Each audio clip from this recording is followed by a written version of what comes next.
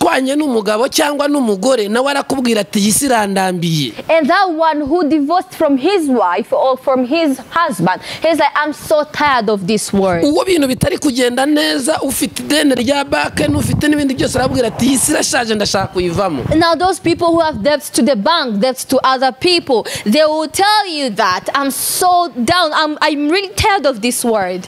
Ukubiswe cyangwa urenganyijwe n'undi muntu nawe akumvisa arayihaze. Now those one who will rwumvikana ku isi yose. On that day we're going to speak one language. Icyo gihe tuzaririmba indirimbo imwe ku isi yose. On that day we sing one song. Icyo gihe tuzaturi mu bwami butagira amatiku. On that day will be in a kingdom without any argumentation. There will be no argumentation. Imana Apotre Gitwaza yaravuze ngo amarira yose Imana izayahanagura ariko isuzumye ko ayo marira ari amarira warize kubw'umurimo w'Imana. Now a servant of God, Apostle Paul Gitwaza, once says that all the tears God is going to shed to wipe them away, but he's going to verify first if the tears that was shed was because of his own work. Umukozi w'Imana Gitwaza yavuze amagambo akomeye aravuga ngo twatereye imisozi duterera amataba abantu baduseka ariko ku munsi Yesu azagarukaho tuzaba twambaye ishema rikomeye cyane. The servants of God again, Apostle Paul Gitwaza, he says that we've climbed mountains and closed the valleys. People were laughing about us, but let me tell you, when Jesus comes back, they're going to see us laughing along him. Yavuze ko kandi kugaruka kwa Yesu ari ishema ku bantu bamwizeye. And he also says that the coming back of is old. Kuko ibyo abantu batekereza bibwira no mu mitima yabo ntibikinejeje Imana. Because what you tell in yourself and even what you think in your mind, it's no longer pleasing God. Nta kindi kintu wakora ngo uhindure isi shya kubashya. There is nothing else a human being can do to make this world change into new. Keretse Yesu ufite ububasha bwo guhindura ibintu byose kuba bishya. But instead of Jesus, who has the power and mighty to change things into from the old one to new things. Ibyakozwe n'intumwa igice cya 21 umurongo wa 5 aravuga ngo byose ndabihindura bishya. Now in the book of Acts chapter 20 verse 5 it says, I'm going to change everything into new things. Reka ntangariza ubuzima bwawe ko hari ibintu Yesu agiye guhindura bishya. Now allow me to proclaim something onto your life, that Jesus is going to change things in your life into new things. Kubera iki bigiye guhindura? We are going to know the real evil power that people use. N'umunsi hazabaho akayunguruzo kayungurura ibintu abantu bagatangira kubona ibintu bitari bisanzwe. It's a day where blind people are going to be unblinded and we are going to see the real thing which happened. Kuri uyu munsi wo guca amateka. Now on the review of history day, nta ukomeye uzaba uhari. there is no power. Abami b'ibihugu, every kings of every bazahagarara imbere y'Imana. they are going to stand in the presence of Twitaga ko bakomeye, those whom we called powerful people. Bibiliya ivuga ko bose bazahagarara imbere y'Imana. The Bible says that they are going to stand in the presence of God. Abo twakomeye amashyi tuvuga ko ari abastari bakora neza. Whomever we cropped from saying that they are real stars, bazahagarara imbere y'Imana. they are going to stand also in the presence of God. IREMBO RYERA TV, IREMBO RYERA TV. Reka twongere tubasuhuze shuti mudukurikiye.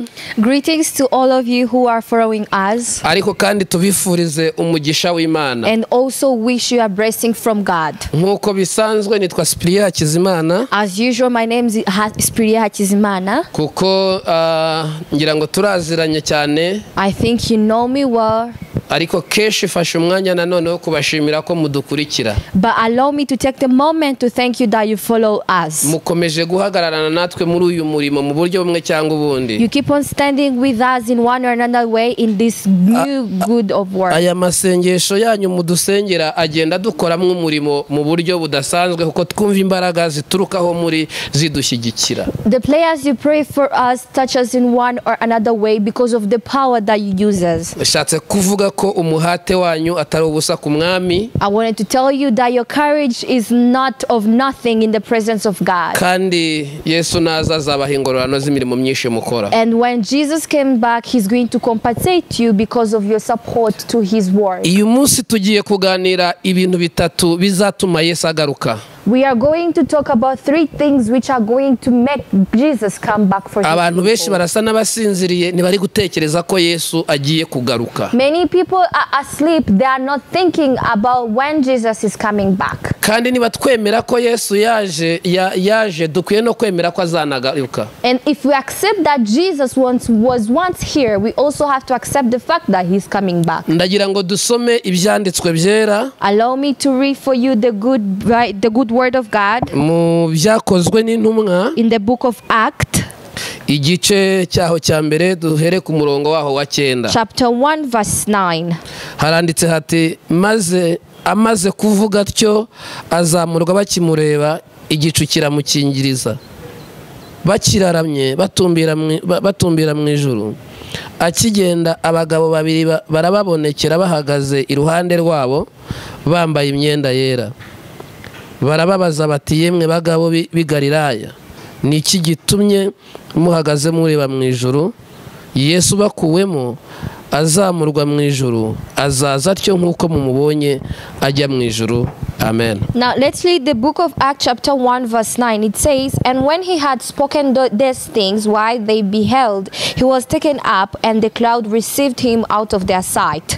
Verse 10, and while they looked steadfastly toward heaven as he went up, behold, 2 men stood by them in white apparels, which also said, Young men of Galilee, why stand ye gazing up into heaven? This same Jesus which is taken up from you into heaven shall so come in like a manner as you have seen him go into heaven. Amen. Amen. Amen. Kuki Yesu azagaruka? Why is Jesus coming back? Sinzi niba nawe ushaka yuko Yesu agaruka. I don't know if you want Jesus to come back. Akeshi iyo ibintu biri kugenda neza, activities z'umuntu zigenda neza, iyo umubwiye Yesu kugaruka aba yumva ufite ubutumwa busa n'ubuciriritse. Most of the time when people's businesses and activities are going well, and then you bump in telling him Jesus is coming back, he feels that you are wasting your time towards him. Ariko twabivuga tutabivuga kugaruka kwa Yesu kuregereje. But either we speak about it or not, you have to accept the fact that Jesus is coming back. Ni ibintu umuntu akwiriye kuba mu buzima atekerezaho. It's something you should live your life thinking about. N'ubuzima bwawe bwa buri munsi gutekereza ko Yesu azagaruka. It's your normal life, it should be your usual life to think about Jesus coming back. Kuki azaza nicyo kibazo duhereyeho twibaza. The first question should ask, why is Jesus coming back? That's the first question. What is the unfinished business that he didn't complete, which is going to make him come back?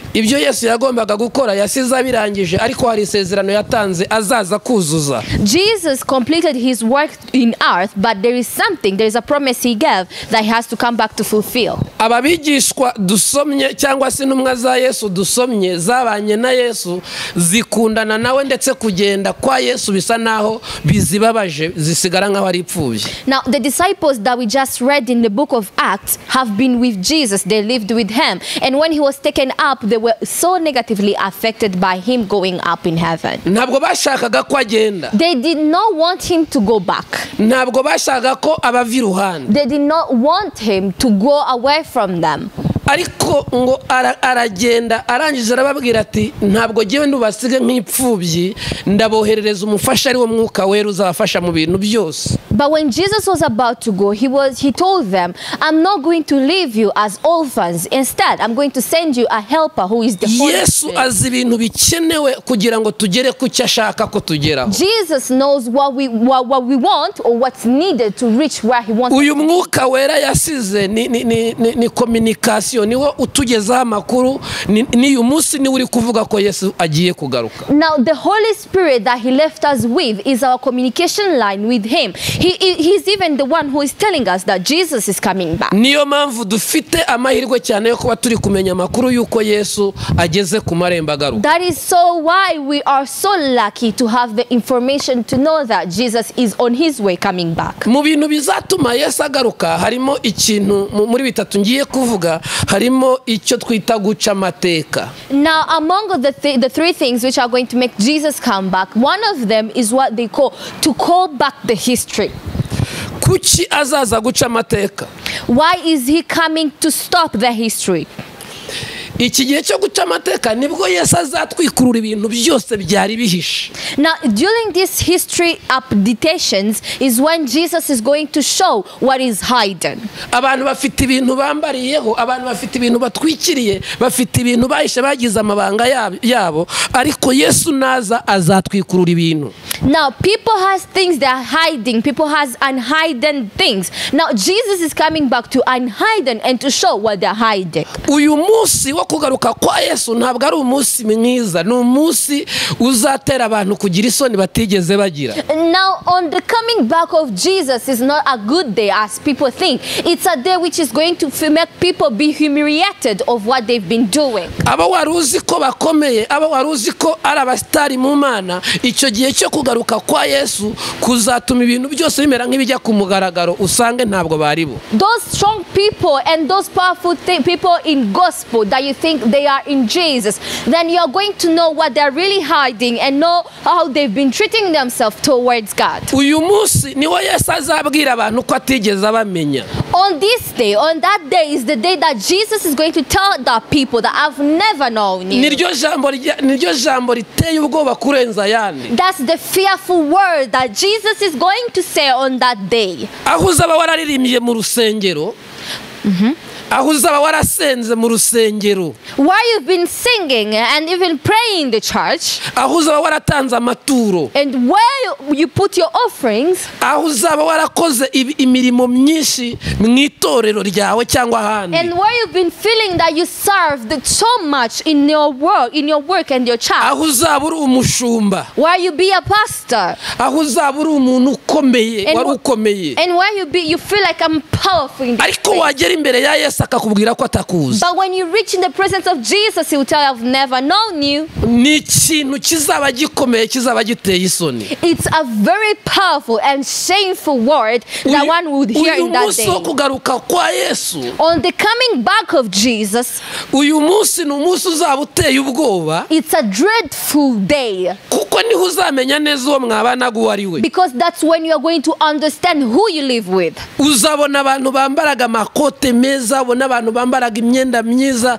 abantu bari muri high class, ariko Yesu natwikurura usange bari abantu babi. Now you see those people who put on nice suits, people who go to church every Sunday, but Jesus is going to unhide the real person behind that suit, and then you will be surprised. Ushobora kuba uri umwicanyi tutabizi. You might be a killer and we don't know that. Ushobora kuba uri umugome tutabizi. You might be evil and we don't know that. Ariko kugaruka kwa Yesu kuzabitwikurura abantu bazakumenya bo ari benshi. But the coming back of Jesus is going to reveal the true you, the real you, and people will know who you really are. Iri jambo rivuga guca amateka ni ugutwikurura ibintu byose byari bitwikiriye. Now this word which means revealing the history, meaning that they are going to reveal everything which was hidden. Aha niho tuzamenyera imbaraga abantu benshi bakoresha. Now this is the time we are going to know the real evil power that people use. Ni umunsi hazabaho akayunguruzo kayungurura ibintu abantu bagatangira kubona ibintu bitari bisanzwe. It's a day where blind people are going to be unblinded and we are going to see the real thing which happened. Kuri uyu munsi wo guca amateka, now on the reveal of history day, nta ukomeye uzaba uhari. there is no power. Abami b'ibihugu, every kings of every bazahagarara imbere y'Imana. they are going to stand in the presence of God. Twitaga ko bakomeye, those whom we called powerful people. Bibiliya ivuga ko bose bazahagarara imbere y'Imana. The Bible says that they are going to stand in the presence of God. Abo twakomeye amashyi tuvuga ko ari abastari bakora neza, whomever we cropped from saying that they are real stars, bazahagarara imbere they are y'Imana. going to stand also in the presence of God. Ariko ijambo rikomeye Yesu ashobora kubabwira, but the powerful word that Jesus might tell them, bizabaza kurenza yandi, which are going to be hurtful more than others, kubona abantu barushye bakora imirimo myinshi, is seeing people who wasted their time working for God, Imana ibabwira ko itigeze ibabona. God turning back and tell them, I've never seen you.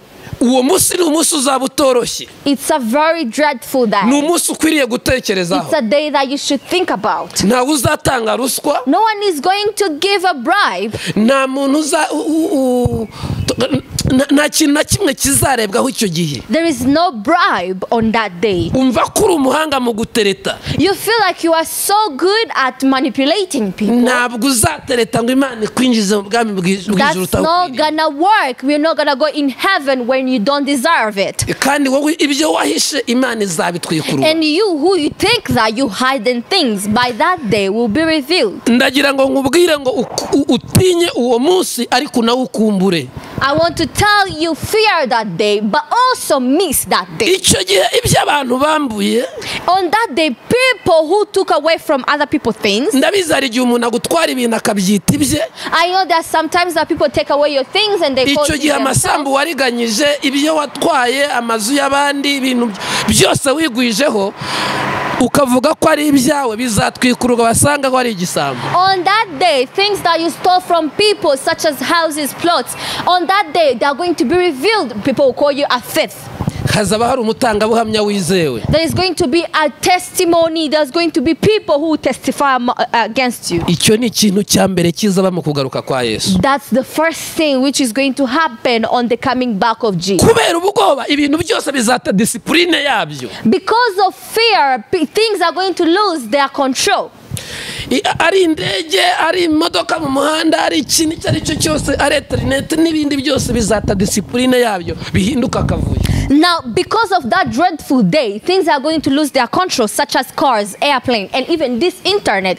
Everything is going to be into that dreadful day. Kuko umuyobozi ukomeye umwami w'ijuru n'isi azaba yaje. Because the great king, the king of the world and even the heaven will be back. Nta rindi tangazo rizaba rikiriho. There will be no other announcement. Itangazo twararitanze yuko Yesu agiye kugaruka. We've been announcing this, that Jesus is on his way back. Kandi reka mvuge ko rimaze kumvikana kandi rikomeje kumvikana. And now allow me to tell you that people actually understand it, and you should be one of them. Reka mvuge ikindi kintu cya kabiri kigiye gutuma Yesu agaruka. Allow me to say one more thing, the second thing which is going to make Jesus come back. Nuguhindura ibintu byose kuba bishya. Is to changing things into new things. Ibintu birashaje byo mu isi. Things in this world is too old, are too old. N'abayiriho barashaje. Even people in this world are Ibitekerezo old. byabo bimaze gusaza. Even their thought is old. Kuko ibyo abantu batekereza bibwira no mu mitima yabo ntibikinejeje Imana. Because what you tell in yourself and even what you think in your mind, it's no longer pleasing God. Nta kindi kintu wakora ngo uhindure isi shya kubashya. There is nothing else a human being can do to make this world change into new. Keretse Yesu ufite ububasha bwo guhindura ibintu byose kuba But bishya. instead of Jesus, who has the power and mighty to change things into from the old one to new things. Ibyakozwe n'intumwa igice cya 21 umurongo wa 5 aravuga ngo byose ndabihindura bishya. Now in the book of Acts chapter 20 verse 5 it says, I'm going to change everything into new things. Reka ntangarize ubuzima bwawe ko hari ibintu Yesu agiye guhindura bishya. Now allow me to proclaim something onto your life, that Jesus is going to change things in your life into new things. Kubera iki bigiye guhinduka bishya? Now why are they going to change into new things? Abantu uko bibwira kurashaje kuko abantu buzuyemo ishyari, buzuyemo inzangano, buzuyemo ubugome kandi bukabije. The way people think in their mind, it's too old. They have a lot of jealousy into them, a lot of angry and sad thoughts into them. So Nico gitumye Yesu agiye kuza guhindura ibintu kuba that's bishyashya. why Jesus is coming back to change those thoughts into new thoughts. Agahinda karangire, umubabaro urangire, ibigoranye byose utekereza ko bigoranye bigiye kurangira kuko Yesu agiye guhindura ibintu kuba bishya. Now the sorrow, the sadness, and even the loneliness that you feel in you, do not worry. Jesus is coming back Hallelujah. to make them new in your life. Amen. Hari ibintu Imana igiye guhindura kuba bishya. There are things that God is going to change into new Hari things. ibintu Imana igiye guhindura kuba bishya. There are things that God is going to change into new things. Wabyanga wabyemera ibintu bigiye guhinduka bishya. Either you like it or not, God is going to change things into new things. Ibyananiye ubuzima bwawe, ibyananiye inshuti zawe, ibyo wibwira ko bigoranye, Imana igiye gushyira ibintu mu murongo wabyo. What was impossible in your life, what was impossible to your friends, God is going to make them possible. Byizerane nanjye wakira ibintu bishyashya Have faith with me so that we will receive new things from God. ibintu bishya mu buzima bwawe New things in our lives. Yesu nahindura ibintu kuba bishya Jesus does not only change things to be new. nahoze mvuga ngo ibintu birashaje I've been saying that things are old. ariko kandi si ugusaza kundi ni ukubera imitekerereze y'abantu isa naho ishaje But it's not like they're physically old, but their thoughts, the thoughts of people are more old. ibyo birema igisobanuro cy'uko kubihindura ari uko Imana igomba guhindura ibintu kuba bishyashya Now that describes that for people, for God to change things into new, He also have to change the thoughts of people into new thoughts. kuko iyo uvuganye n'abantu Because when you talk to people, usanga bose bameze nk'abinubira ibiriho you find that they are really, arguing about things which exist. abakene bameze nk'abababaye The poor N'abarakare. people, the old people looks like they are angry, they are very sad. ati inzara iranyishe They claim that I'm so hungry. uwashwanye n'umugabo cyangwa n'umugore nawe arakubwira ati iyi si irandambiye And that one who divorced from his wife or from his husband, he's like, I'm so tired of this world. uwo bintu bitari kugenda neza ufite ideni rya banke n'ufite n'ibindi byose arabwira ati iyi si irashaje ndashaka kuyivamo Now those people who have debts to the bank, debts to other people, they will tell you that I'm so down, I'm really tired of this world.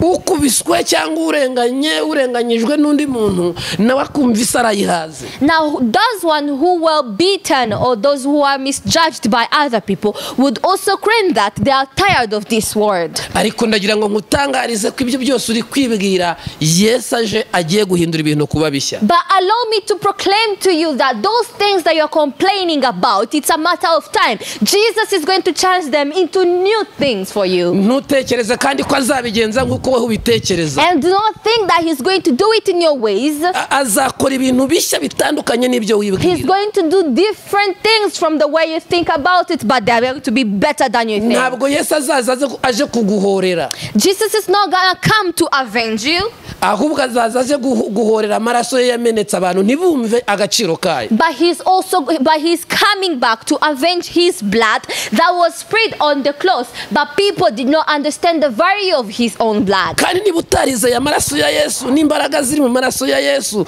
mubazahana nawe uzaba urimo And you who never believed or who never understood the value of the blood of Jesus Christ which was spread on the cross, then whomever He's going to punish, you are among of them. ntugatekereze ko Yesu azaza aje kukurengera ku munsi w'imperuka abo Yesu ari kurengera uyu munsi arimo arabarengera uyu munsi ariko ku munsi w'imperuka azaza ari seriye nta bucuti bundi muzamufitanye keretse uwakoze ibyo ashaka Now let me tell you, don't you think that on that dreadful day Jesus is coming to fight for you or to stand on your side? But on that day Jesus is going to come and punish whomever did not believe in Him. Whomever He's standing beside of today is right now, He's doing right now. Do not that wait that He's going to do something else on that day.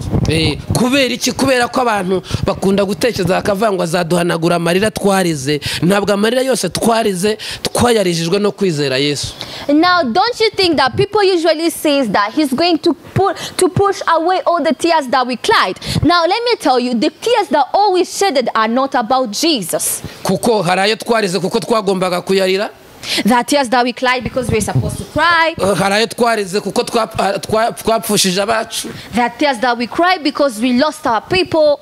ayo ntabwo ari amarira Yesu azaza guhoza Now, those are not the tears that Jesus is going to shed away. kuko ubuze umuntu we wese ararira Because whomever lost his people, they cry. amarira Yesu azaza guhanagura ni amarira twarize kubw'umurimo w'Imana kubw'abantu batari bakizwa dusenga tubaririra Now, the tears that God is going to wipe away, that Jesus is going to wipe away, are the tears we shedded for people who are in sins, for people who do not know who is Jesus. The tears that we shedded because of His own work. twarizwaga n'abataramenya Yesu We've been crying because of the people who do not know about Jesus. twarizwaga turi mu murimo w'Imana ibintu byanze n'imvune zari ziri mu murimo w'Imana We cried because of the work of God, feeling more tired because ayo of the work. marira yose Yesu azayahanagura Now those tears that we shedded, Jesus is going to wipe them umukozi off. w'Imana Apotre Gitwaza yaravuze ngo amarira yose Imana izayahanagura ariko isuzumye ko ayo marira ari amarira warize kubw'umurimo w'Imana. Now a servant of God, Apostle Paul Gitwaza, once says that all the tears God is going to shed to wipe them away, but he's going to verify first if the tears that was shed was because of his own work. Umukozi w'Imana Gitwaza yavuze amagambo akomeye, aravuga ngo twatereye imisozi duterera amataba abantu baduseka, ariko ku munsi Yesu azagarukaho tuzaba twambaye ishema rikomeye cyane. The servants of God, again, Apostle Paul Gitwaza, he says that we've climbed mountains and closed the valleys. People were laughing about us. But let me tell you, when Jesus comes back, they're going to see us laughing along him. Yavuze ko kandi kugaruka kwa Yesu ari ishema ku bantu bamwizeye. And he also says that the coming back of Jesus is applied to people who had faith in him. Ndamukunda cyane, n'umupasiteri mwiza. I really love Apostle Paul Gitwaza. He's a very good apostle. Ikindi nari nshaka kuvuga, Yesu nagaruka cya gatatu nukuza kwima ubwami bwe. Now the third thing which is going to make Jesus come back is to declare his kingdom and to show how powerful the kingdom of heaven is. Icyo gihe nibwo azavuga ko nta bundi bwami buriho. That's when Jesus is going to declare that there is no other kingdom. Icyo gihe nibwo tuzinjira mu birori turi guselebratinga uburyo bujyanye nuko ubwami bw'Imana bwagishyizwe ahagaragara. And also that's when we are going to be celebrating, dancing and proclaiming that the kingdom of heaven, the kingdom of God was revealed to us. Icyo gihe tuzaba turi abami n'abatambyi. By then we are going to be kings and sons of kings. Tuzaba turi gukorerwa protocole iri ku rwego rwo hejuru. We are going to be protocoled on the higher level. Nibwo abantu tuzatangira gusubizwa agaciro kacu. That's when we be given back the value we lost in this world. Niho abantu bazatangira kumenya iyo twakoreraga iyo ari yo. That's when people will understand the God we serve. Niho tuzabona intwari zo kwizera. That's when we are going to see the heroes of faith. Igihe Yesu azaba yadekaraye ingoma ye. The time Jesus will declare his kingdom. Umuririmbyi yaravuze ngo kandi azaza ku ngoma ye aya makuba yose ayamareho. And a good singer sang that then Hallelujah. Jesus is going to come in his kingdom and remove all the sorrows. And then he will change all things into new things. Icyo gihe n'ikirema kizasimbuka n'impumyi zizasimbuka, ngo icyo gihe muri icyo gihe cyo guserebura iyo ngoma ya Yesu n'ubwami bwa Yesu, umuntu wese n'udafite azafite ingingo zose kuwazitakaje. By that time, blind people would see. Those people who cannot will be walking. Everyone will be dancing. People who do not have some organs on their body will all have them to be able to dance. Icyo gihe tuzavuga ururimi rwumvikana ku isi yose. On that day, we're going to speak one language. Icyo gihe tuzaririmba indirimbo imwe ku isi yose. On that day, we'll sing one song. Icyo gihe tuzaturi mu bwami butagira amatiku. On that day, we'll be in a kingdom without any argumentation. There will be no argumentation. Igihe cyo kwakira imanza nikizaba kikiriho. There will be no judgments. Tuzaba turi kwishimira ubwami bwa Yesu. We will be rejoicing in the kingdom of Jesus. Tuzaba turimo tuvuga amateka akomeye. We'll be speaking about powerful and strong history. Tuzaba tugendagenda tuvuga itsinzi ya Yesu ku musaraba. We'll be walking around speaking about the victory of Jesus on the cross of Golgotha. That's when the devil will be hamwe n'abamukoreye bose bazaba bari kurira. And whomever served him will be crying along him. Ariko icyo gihe twebweho, but us who had faith in Jesus, twebwe tuzaba turi mu bihe byiza bikomeye cyane. We'll be in very good times rejoicing with our Jesus. Ndakurarika ngo uzabane natwe. Now I'm inviting you to be with us. Ndaguhamagaye ngo uzaze muri ibyo birori. I'm calling you to be with me in those celebrations. Ibirori utekereza kuri uyu munsi ni bitoya kurenza ibyo tuzajyemo mu bwami bw'Imana. The party you think you are in today are so small considered on the parties you mu bwami bw'Imana tuzagira ibirori by'iteka by'igihe kinini. In the kingdom of God we will be having permanent parties more than not these temporary parties we have here on earth. Iyo mubona turwana tufura n'ibiturushya, ariko nuko tuzi yuko hari igihe kimwe tuzagarara ahantu heza cyane. Now when you see us fighting, trying to make our ways in this world, do not laugh to us. It's because we know soon or later we are going to be standing in a very higher place of heaven. Ndagira ngo sengane nawe. Now allow me to play with you. Kuko tuzakomeza kuganira byinshi kandi byiza. Because we'll keep on talking about good news and very good things. Niba warungurikiye ushobora kufasha umwanzuro kutegereza umwami. Now if you are following me, I know you might have took a decision of following Jesus. Iyambura ibyaha byose. Now remove all the sins that you have in you. Kuremo kamere y'icyaha. Remove the things, the thoughts of wiyinjizemo kamere y'ubumana. And enter the soul of Jesus. Ibyo ngibyo numara kubikora utyo. Now after doing that, tuzabana muri buriya bwawe. We are going to be together in that heaven of Bwira Yesu ibyaha byawe. Tell Jesus all your sins. Bwira Yesu ibikugoye n'ibigutera. Tell Jesus all that is fighting against you. Hanyuma turagira ngo tugusengera Imana kandi wakira ubwami bw'Imana. And now let me pray for you so that you receive the kingdom of God. Reka ngusengera Imana. Now let me pray for you. Aho uri pfukama. Wherever you are, please kneel down. Ufata umwanya w'umutuzo. Take a small moment to play to God. Mana ndagushimiye kugira neza kwawe. God, I praise you because you do good to us. Ndagushimiye kuri Imana y'imbabazi nyinshi. I thank you because you are a God full of mercy. Ndagushimiye kuvuga bikaba wategeka bigakomera. I praise you because when you speak it happens and when you command it works. Imana ifite ubutware n'ubushobozi. I praise you because you are God of mighty. Ndagushimiye kuzagaruka. I praise you because you are coming back and remove all those troubles, remove all our burdens, and remove all our fears, and remove all that makes us lonely, and those who are burdening our hearts. We pray in your name, Jesus.